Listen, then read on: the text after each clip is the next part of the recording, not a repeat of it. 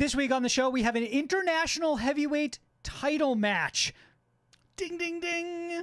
3 contenders. Weighing in at a combined weight of 58 stone, the reckless and relentless brawlers, not the stepdads, but the dads who stepped up and scratched, the vultures of the ring, the Northern Cowboy Kings of Yorkshire themselves, asking Alexandria in their new song, Dark Void.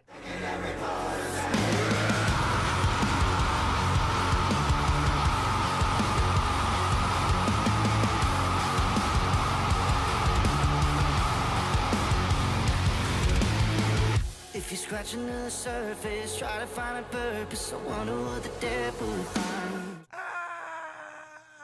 The crowd goes wild. Versus. Weighing in at a combined 310 kilograms, the Vegemite Lords of Woe, Flippers of the Doom Switch, the Attendants of Your Funeral, and the Old Souls of Perth themselves. Make Them Suffer. And their new song, Ghost of Me.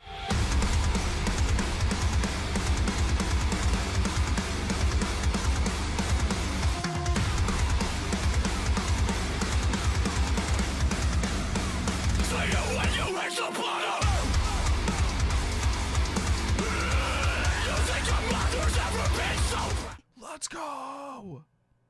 Versus weighing in at a combined 364 kilograms, the purest strain of heavyweight, waging a pound-for-pound holy war on every human target in existence, the puppet masters of the ring, reigning from darkness.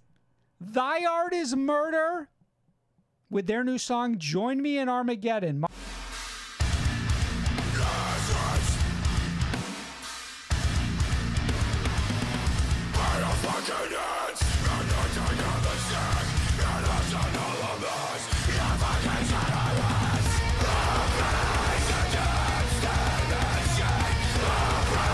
Marcos. In a triangular ring crafted specifically for this segment, 3 bands, 3 new singles, all international heavyweight title match holder champion winners of the highest caliber. So we listened to all 3 of these songs, right?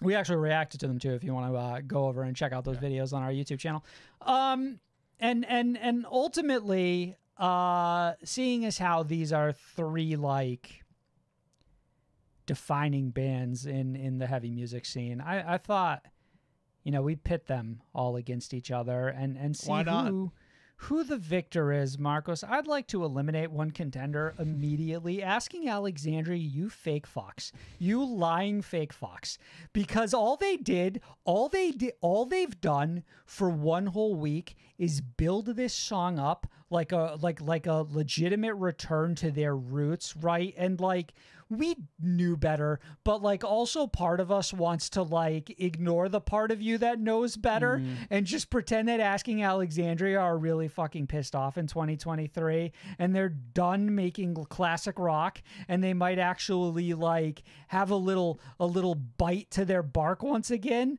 or vice versa. And it turns out they have 0. And what they've done is compile one of like the messiest songs I've ever heard. It's just like such a glued together compilation of ideas they had that like really kills any potential flow this song could have by constantly pivoting from one end to another and never like really focusing in on any one idea long enough to like enjoy it. Just a baffling release. Like, man, I've always stood by, I really don't need a band to be heavy. Just fucking do something good or interesting. And like asking Alexandria are just like in this weird floundering era of their career where I think in my mind, we are trying to just come up with the 3 ideas that we think will hit hardest on the top 10 songs of whatever radio station picks us up. But they are making for like some of the poorest tracks in this band's entire catalog. And man, we are down bad.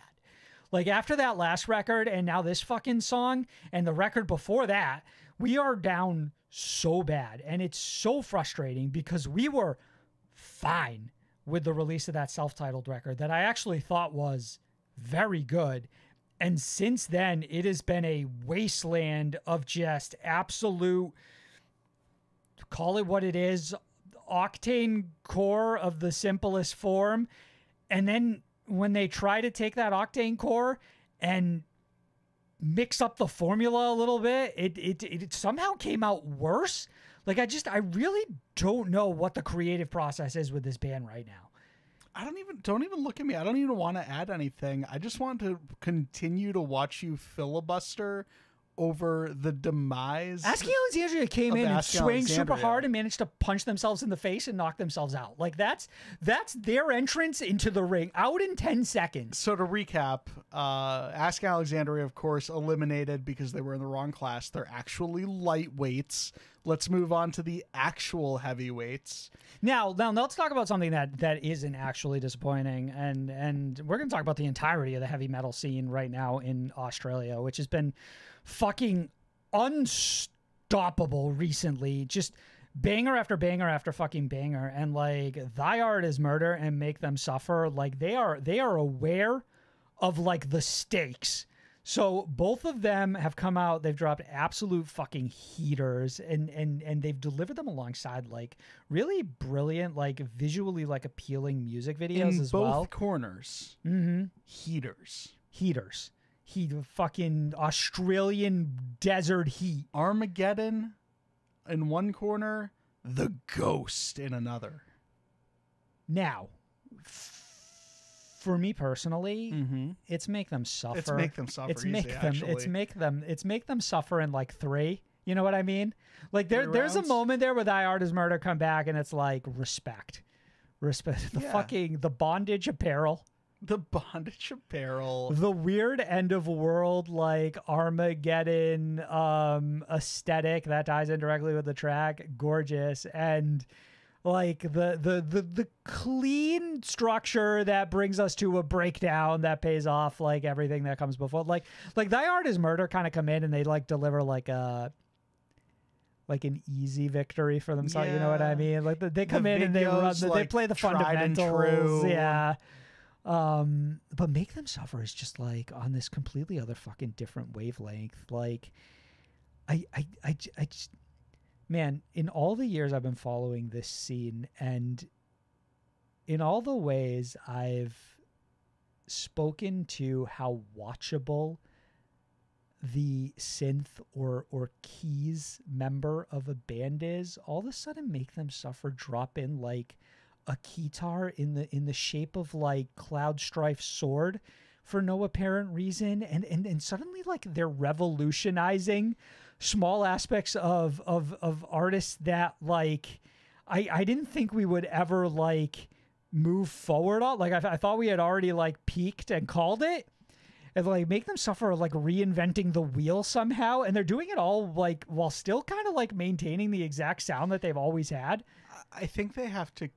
They're reinventing themselves at this point. Make Them Suffer, forced to rise from the ashes on multiple occasions, mightier than ever. Like this Phoenix, and hopefully this one doesn't burn out anytime soon, because this era of Make Them Suffer was the one that shouldn't have worked, just because of all of the circumstances and the uncertainty, and as a result, this band is better than ever. And these two songs are like that's the proof. Right, Doom Switch was like a knockout round 1 victory. Like it was like unbelievably good. Like no challenger could stand up to the weight of that track. And like, am I taking this new one over that one?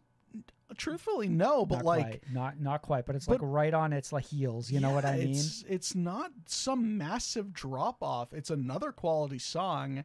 It's a damn good one. This band is firing on all cylinders. We've implemented the new member really well. Continue to. At this point, there are only 2 tracks so far that we've heard with this lineup, this band. And you're right, like suddenly still introducing new elements to their sound, still writing better music than we've done in the past. It's really impressive what they're pulling off. And like Thy Art Is Murder is a really talented band. They're still great, but like, are Thy Art Is Murder reinventing themselves time and time again? Not really. They've almost passed that stage of their career in a sense, I think. But Make Them Suffer is like they've fallen into like this perfect groove, and it's really like it's been brilliant to witness. And then like alternatively over there in the corner, completely fucking passed out, is Asking Alexandria, who what the fuck is even going on, right? Like I don't even know. Like like fine, don't be what people are asking you, but be something interesting. Yeah. For fuck's sake. There's a handful of interesting ideas on that song. Commit to one of them. Commit to one of them's the problem. Yeah, it's so much happening for so little reason. Like, Asking Alexandria, they're like trying to tell you something when in reality, any of those things that they're trying to convey, all of them are falling flat. None of them make any sense. It's just not, I don't know, that song is not a good product. How washed does the style of that music video already feel? Like the burnout I felt on this little like AI touch-uppery we've been doing in our music videos has come video fast and heavy. And then by comparison, these other videos are incredible. Yeah, the Make Them Suffer videos, it's not even that big of a departure from what Asking Alexandria did, but all of the creative choices that they make for such a more watchable video, which lends itself to a better experience listening to the song, especially for the first time. The song nor the video make for a great listening experience the first time around with Asking Alexandria. I don't know, I might hear that song 10 times again and warm up to it, but right now, really cold on it. I've only had to hear Make Them Suffer a couple of times to know that it's a fucking brilliant track. Same with Thy Art Is Murder. Those two in a league of their own in comparison to the once mighty Asking Alexandria, who I still think have it in them somewhere, lost in the void. I pray, because my adoration of that band for the albums that they've given me that I truly adore is so immense that the absolutely polarly opposite effect that the majority of their most recent material has had on me is incredibly frustrating. So let's Make Them Suffer. And do you want to know who the winner is? Us, baby. New Make Them Suffer, new Thy Art Is Murder. Asking Alexandria is still a band. Let's fucking go.